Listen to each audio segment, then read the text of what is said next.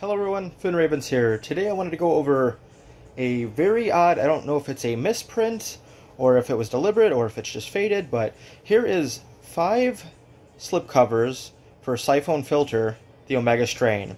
And each one of them seems to be printed in a different quality of ink.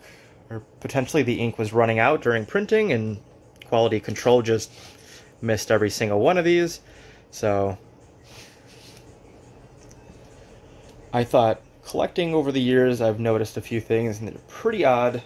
Like, how do you go from completely black to such a bright neon green where it almost matches, or definitely matches, the cover art for the game? I don't understand that, but the back template looks to be identical for, I believe, all of them.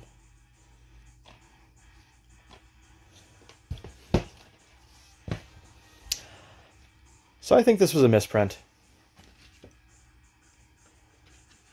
I know there's one that is like completely washed out in white that I missed getting, but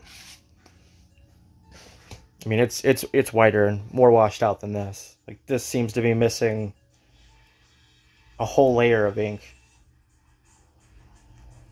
This is a pretty solid gray.